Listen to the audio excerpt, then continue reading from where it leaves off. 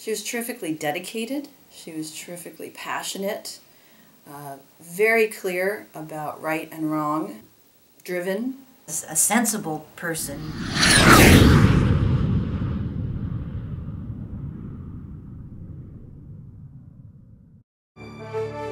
Margaret Sanger, born on September 14, 1879, was a small, petite, and naive-looking woman. But beneath the surface, Miss Sanger was anything but. Soon enough, the world would see the true, powerful, and inspiring Margaret Sanger. She who would shortly change history itself by giving women their well-deserved right to control their own fertility, a right that should have been protected under the First Amendment of the Constitution. Miss Sanger was faced with many challenges through her incredible movement. There were many rules and restrictions that were intent on getting in her way, one of which was the Comstock Laws. The Comstock Laws were passed by the U.S. Congress in 1873, making it illegal to have, use, or distribute obscene material, of which was included the use and advertisement of birth control and contraceptives. The Comstock Law was created and named after Anthony Comstock, who was a United States postal inspector. He first proposed the law when visiting his hometown, New Canaan, Connecticut, where he was appalled to find that the town was teeming with prostitutes and pornography. He was greatly offended by the graphic advertising of birth control instruments. He believed with great certainty that the accessibility of contraceptives promoted luxury and lasciviousness. Within the Comstock Law, it states that whoever within the District of Columbia or any of the territories of the United States shall sell, or shall offer to sell, or to lend, or to give away, or in any manner to exhibit, or shall otherwise publish or offer to publish in any manner an obscene book, pamphlet, paper, writing, advertisement, or other article of an immoral nature for the prevention of conception shall be deemed guilty of a misdemeanor, and on conviction thereof in any court of the United States. The punishment for a violation of the Comstock Law was anywhere from 6 months to 5 years in prison, or a fine of up to $2,000. Until she started to publish The Woman Rebel, contraception wasn't talked about, it wasn't written about, it was impolite to bring up the subject. Well, Mr. Wallace, it's hard to say that any one thing has made one do this or that. I think from the very beginning, I came with a large family.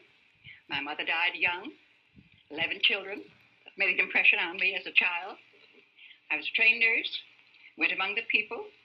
I saw women who asked to have some means whereby they wouldn't have to have another pregnancy too early after the last abortion, which many of them had.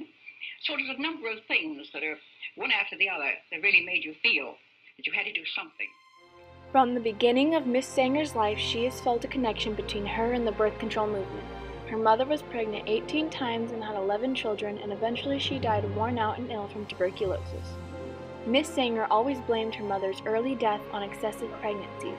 As she progressed with her life, she found yet another reason to be interested in the birth control movement: Sadie Sachs. Whilst Margaret Sanger was a nurse, she had many patients who were suffering from similar problems as Margaret's mother. Throughout her years of struggle, Miss Sanger often told the story of Sadie Sachs, a poor patient of Margaret's who was very ill and had performed a self-inflicted abortion. Miss Sachs begged for information on how to prevent pregnancies. It was illegal for Margaret to give out this information, so Miss Sachs was advised abstinence and sent home. Months later, Miss Sanger went to Miss Sachs' home only to find her dead from another self-inflicted abortion. Well, when birth control was illegal, doctors did a lot of fixing up of women after botched abortions because the abortions were illegal as well, and so women had these unsafe illegal abortions, and then if they were lucky they would end up in the hospital with hospital care. Furious about Miss Sachs and determined to prevent further needless deaths, Miss Sanger founded a newspaper called The Woman Rebel in 1910, which featured information on birth control techniques. An excerpt from a March 1914 issue stated, "As is well known, a law exists forbidding the imparting of information on this subject, the penalty being several years' imprisonment. Is it not time to defy this law?" And what fitter place could be found than in the pages of The Woman Rebel?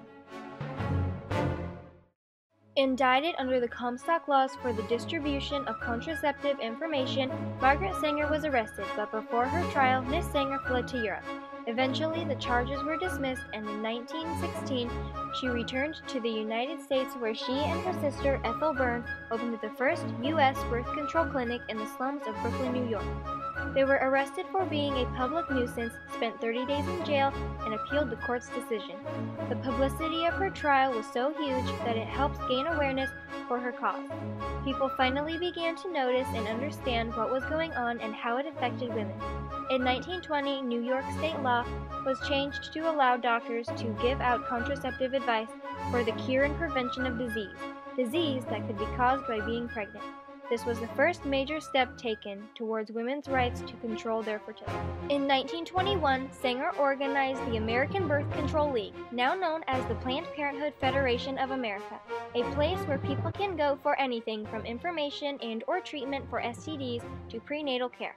Also, in 1927, she planned the first World Population Conference in Geneva, where she argued that besides the benefit birth control had for women, it would also aid the health of a society in the following ways: physically, economically, and politically. You know, I don't think there's anything better than planned families, and that's Margaret Sanger brought that to America. Sanger was a really smart and strategic woman, and at one point in Boston, there was a gag order placed on her. The court said that she was not allowed to deliver a speech on birth control. So rather than let that defeat her, she came up with a strategy where she wore masking tape across her mouth and had the speaker announce that Margaret Sanger was unable to speak. So essentially, through the gag order, she found more and more media attention. Actually, following the gag order brought her far more notoriety than any public speech would have. For many years later, Miss Sanger fought court case after court case against federal post office and male medical establishments to legalize birth control. Many of these she came out victorious.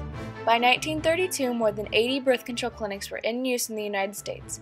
In 1936, largely due to Miss Sanger's tireless lobbying, the Comstock Law was reinterpreted to allow the mailing of contraceptives, a huge triumph for Miss Sanger.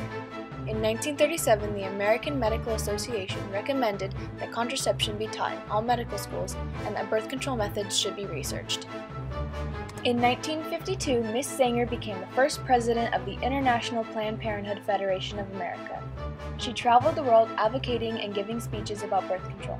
She politically and monetarily supported the creation of the first birth control pills, which became available in 1960. Sadly, 6 years later, on September 6, 1966, she died of heart failure in an Arizona nursing home. She was 87 years old. The Comstock Law still exists today, but applies only to the banning of pornography and other obscene materials, but the distribution and information about contraceptives is now legal. Without Sanger's heroic 60-year struggle, it is likely that the global population would be even higher than 7 billion. The Comstock laws were preventing the information about birth control from reaching the women who needed it. They were dying from self-inflicted abortions and having more children than their bodies could handle. Miss Sanger believed that women had the right to choose for themselves how many children they had. She wanted to provide women with the information needed to choose parenthood responsibly. Sanger's influence drastically changed the amount of children American women have, from 7 children per family in the 1800s to an average of 2 children per family in 2013.